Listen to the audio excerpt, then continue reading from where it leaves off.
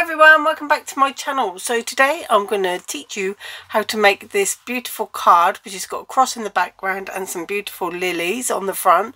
Now the lilies are all paper including the stamens, and I'm going to show you how to make all of them. It's really quite easy, and how to do the cross in the background there as well, which is also very easy to do. I just thought this is going to be an Easter card, but I'm sure that you could use it for other occasions too. So let's get started and I'll show you how to do it.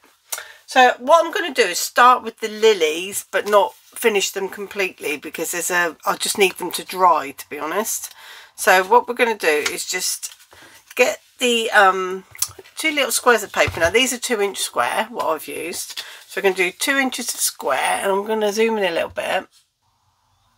Hopefully that's a little bit better.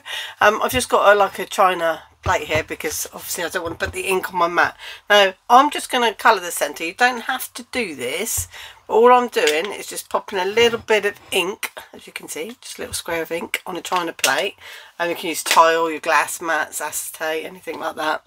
And then just get a little blending tool and just load your blending tool up with the ink. And then just in the centre of these 2-inch squares only, and you can see I'm only touching light, because as you can see there's not much going down. And this paper is 100 GSM printing paper. It's HP, I think. So just going to pop that down like this, just get a bit more ink on there. And that's all you need to do for that. So it depends on the paper that you're using and what you can colour these with. So you could use ink, you can use pro markers, watercolour, crayons, all sorts of things, anything you've got in your stash really. So then what we need to do with these is just fold them into 4. So we're going to fold them in half like that, and then fold them over again like so. There's 1 and 2. This is going to make 1 lily like that. So it's really simple to do. You don't need any dies, you don't need anything, punches or anything like that. Now I just freehand cut mine, and they were all different because flowers, let's face it, they all look different. So don't be, fussy about this. So you've got your opening here and here. So this bit here is the only bit in the centre of that square that's joined. So make sure you've got that down the bottom here. So just where everything's joined, so that's basically the centre there. You're just going to come up, leave some space, don't go too low, you need to leave some space, and then just curve it around close to that point. Now if you go close to that point every time, then you're going to have the same sort of like size, length of petal, if you like, so they won't look too odd. So we're going to come back in and cut that one. There's 1, and this will probably be totally different shape, but like I say, you don't need templates or anything for this. It really doesn't matter. Just checking that my folder's in the middle there, pointed down towards me, and then just do the same thing, come along and cut that down. Now if you look at these two, completely different sizes. I'll turn it around, really jaggedy edges and completely different sizes, and they're all like that. All the ones I made on the card, you might have thought, wow, and that is the way you're getting. That's all there is to it. So I'm going to open these up like so. Now what you need to do with each of them, okay, is just come down. So what we're going to do is we're going to cut. Can you see that one's a bit shorter than that one? So I'm going to go on the shorter one. So you cut to the middle on one side. Now you do not cut over there. You just do not cut over there, up that side. But you are going to cut that petal. So you've cut down here. Separate that one. I'll just move it out of the way so you can see that we're working on this one. So you're not going to cut that off. What you're going to do is turn it into a tab. So that is from where the cut you've gone. And this is any old circular movement to get it back to that point there. So you've basically just made yourself a tab that has a cut in it. Okay, I'll do it again on this one. Just open up your lily like so, and then cut down to the centre And then don't be tempted to go over there and cut a tab. It's this one you've just cut. Excuse me. It's a bit abrupt, isn't it? I'm like, of all the times to have asthma, I haven't had it for weeks. Go on to YouTube, get asthma. So you can see there we've got a tab which is cut. And that's really important. Now we're going to join these two. So they're just waste. Get some glue. And on the right side, we're going to glue that little tab. Please work. It's gone and bunged up. It's gone and bunged up. I've got a pin here. Bear with.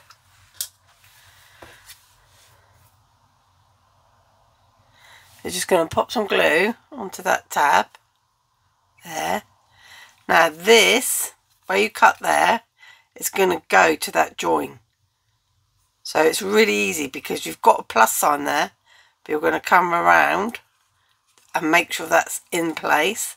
And then that, when it's on that fold, so it's going to be on the same fold as that tab.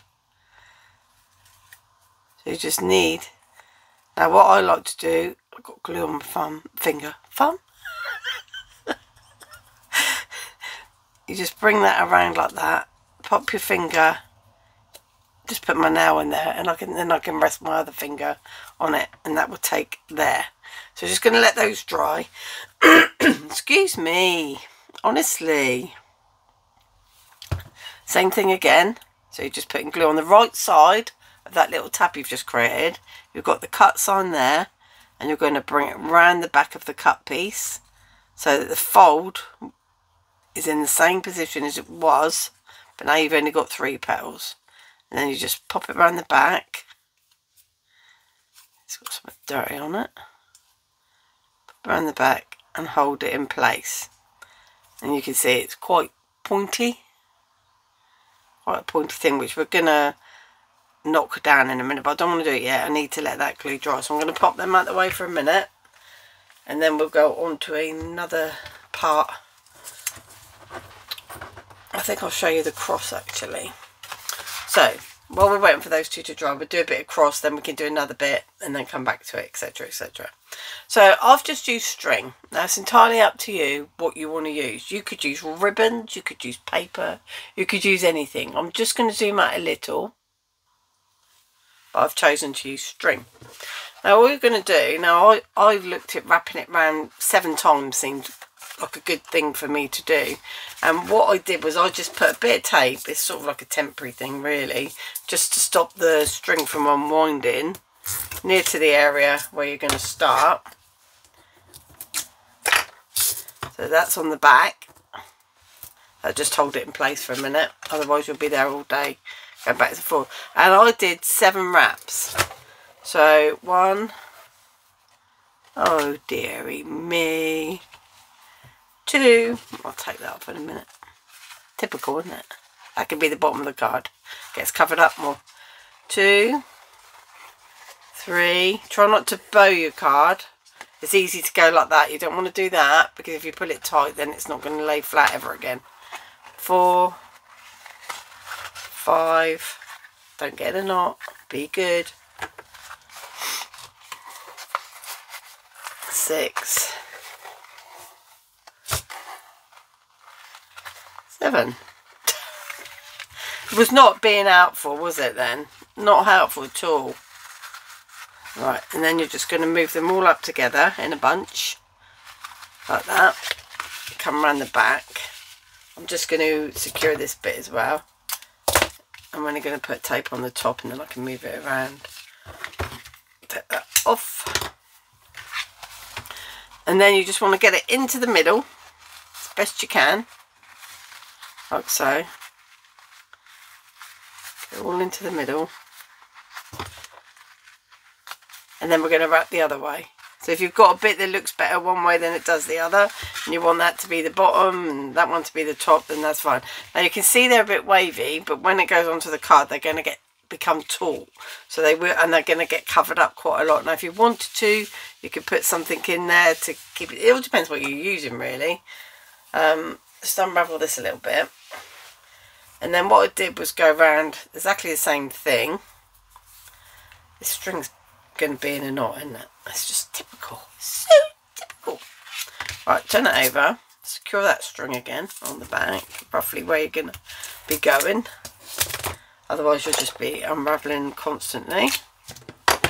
And then just pop the string on the back like so.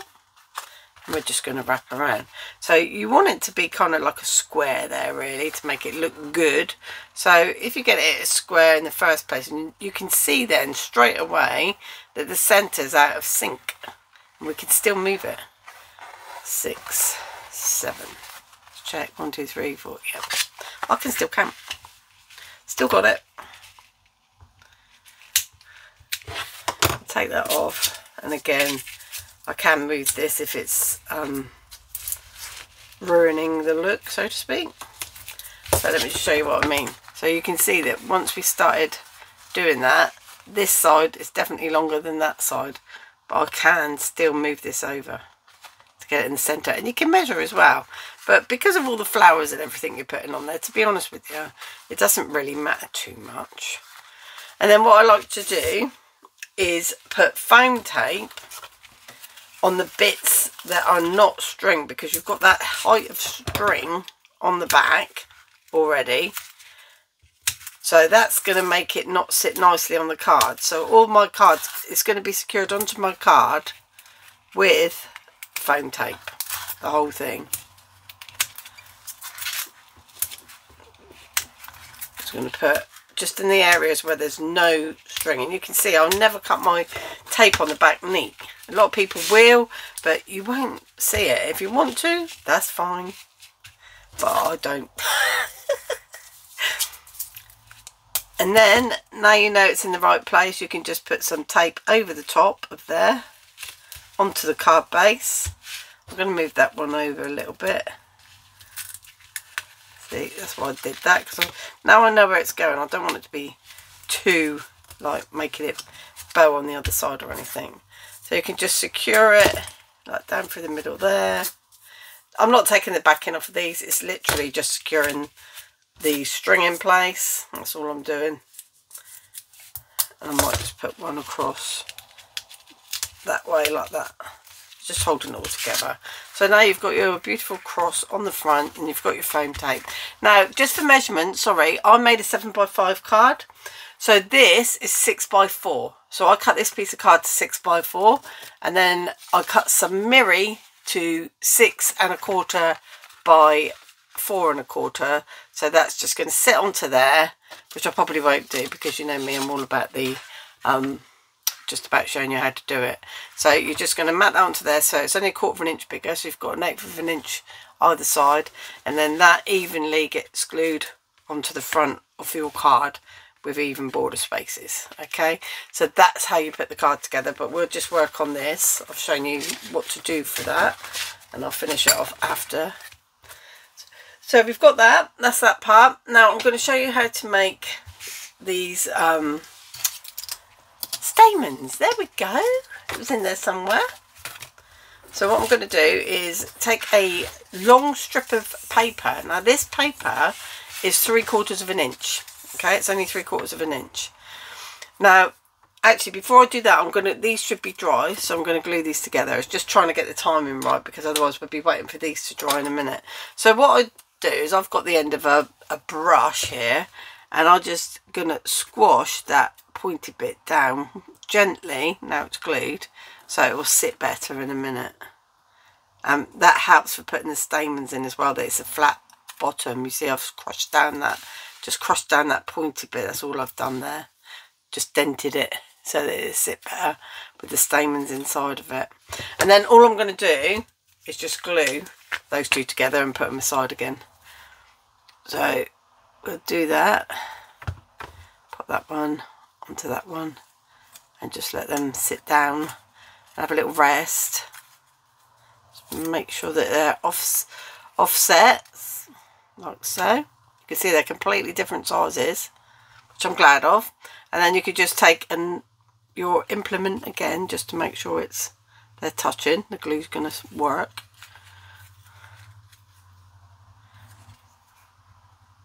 This type of paper, it depends on what you're using, on how well it glues and things like that. That's why I'm doing it in stages. And then we're going to move on to our 3/4 inch strip of A4, that is, paper. I'm going to take a piece of double-sided tape, find the end of it, which is the hardest part, probably. Really?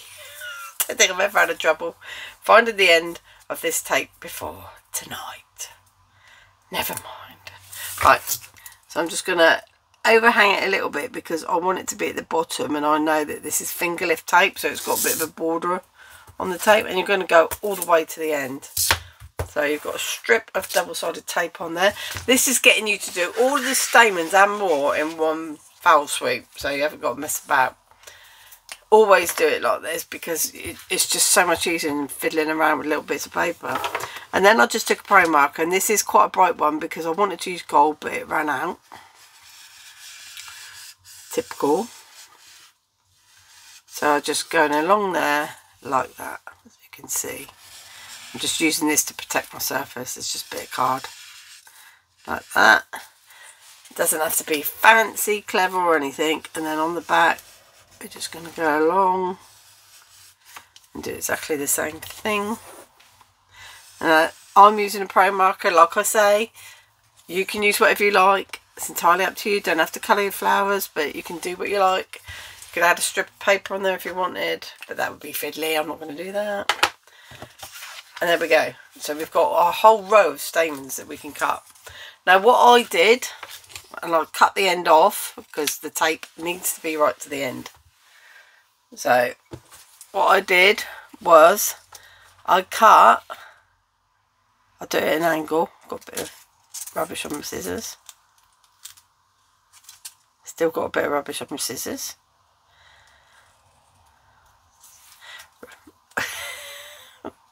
There we go. So I'm going to cut little strips. Okay, I'm just going to cut little strips, and if you position your scissors that you're not going to go too low, and if you cut it off, you do, don't worry. 2, and I think it's 14, about 14.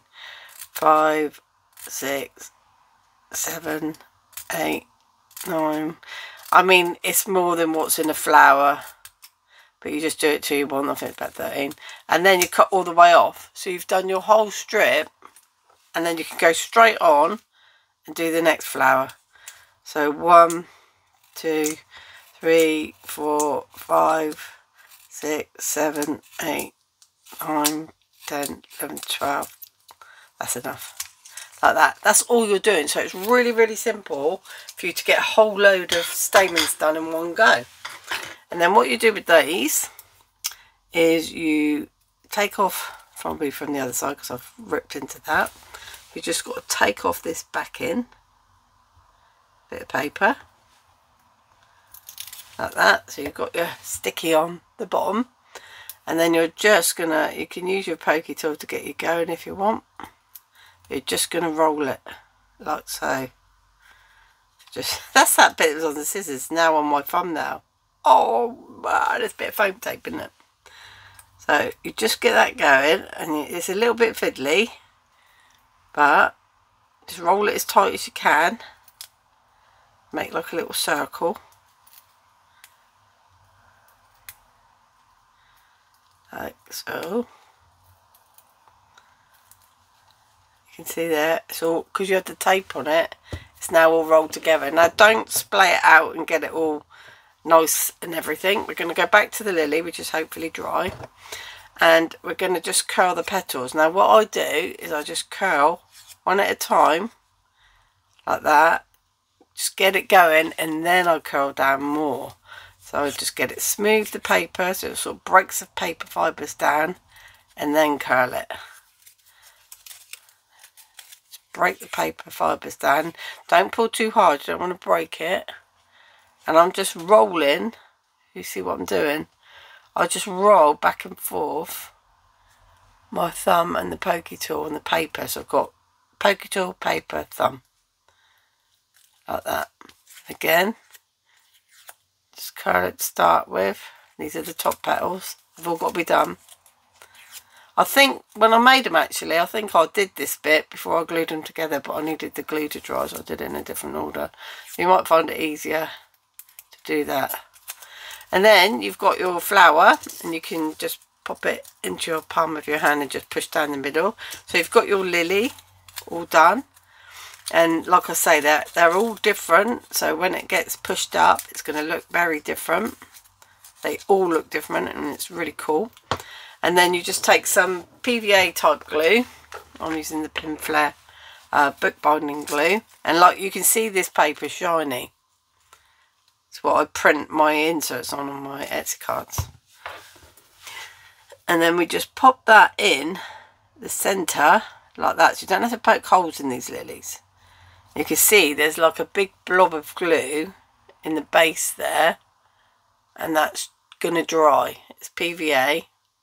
And it's going to dry. So you want your lily to, if you want to prop it up, stand it up. Now this one is dried, so I can go straight into the next section. And then all you need to do is just get your pokey tool in there, just to splay these out. Now if you've got those like flower stamens that you've been buying and things like that, obviously you can use those, but I wanted to make this accessible for everyone, so anyone can make it. You just need a bit of string, some paper, glue and a bit of patience maybe, and just spray it all out as much as you want. Go with your fingers, and then you've got your lily. So all you need now are leaves. So with leaves, just take some green paper. Okay, now this paper, I know for a fact, when I crease it, it gets, it breaks, and the fibres break inside of it. I'll show you what I mean. And all I'm doing is I've folded a bit of paper in half, and this is probably way too wide, wasting paper, and just cut like a curve. Okay, now, see what I mean? The fibres have broke on that paper, and it's left a white mark down through the middle. And I think if I did that enough, it would just pull apart and break. But because it's a leaf, I think it adds okay. It's like a vein, so I'm not worried about it. And then you just make loads of these strips, and you go in and you make as many leaves as you want for your cross. And then I'll show you how to arrange them on the cross. And they're all different sizes. There's no pattern, there's no nothing. They're like I've cut up a load here, and you can see they are all completely different. Everyone's different. And then all you need to do is take some glue or glue gun. I'm hoping this glue is going to dry quite quick, because the other glue I used didn't. So I'm going to come down across the cross, and then just sort of like that, and then all around this area, and I'll probably need more in a minute. So I've just put a whole load of glue down, and then I'm just going to place my leaves just all across the centre. And there's big ones, there's little ones, all sorts of sizes. And they're just going to come down. Now what I think works well with this is if you do 1, 2, 3. So you've got like that shape going on. And then you can go directional on which way you want your lilies to go. Now if you just want them grouped around the centre or just down the bottom, go for it. This is just, you know, showing you how I did, what my end product was. So take a bit of glue from there because there's none left. Come down that way. These leaves look quite a lot bigger than what the other ones were. There's a little tiny one there, look. Told you, random. Go over that way. Bit of glue off that one. Up there. You can see I'm just randomly placing them. Now if you want more of the cross to show, then obviously don't put as many on as I have. And then I'll have a look. I wish they'd dry, because I really need them to be dry, but they're going to take a while, aren't they? I'll see if I can place the lilies on there. We'll see how it goes. So I've made 5 in total. Now like I say, it's up to you. So you can, don't glue your lilies on yet. Just place them where you think they'll look nice. So they're just going to go across, down the side, and then come back a little bit. So almost like, I suppose, an upside down question mark. That's a really random description. But you can see then, once they're glued in place, you've got the makings of your card. Now if I bring the other card in, you'll see that everything was hand cut, all randomly, okay, on both of these cards. And they all look different. The leaves are different, the petal sizes are different, the stamens are all different, but you just don't know, do you? So have fun making this, guys. And like I say, once you've glued them on, pop that onto your gold, pop that onto your card, and then you've got your second card done. So it's not going to take you very long at all. It's a really fun little project. So please, you know, like, subscribe, share, and have fun. Thanks for watching, guys. Bye.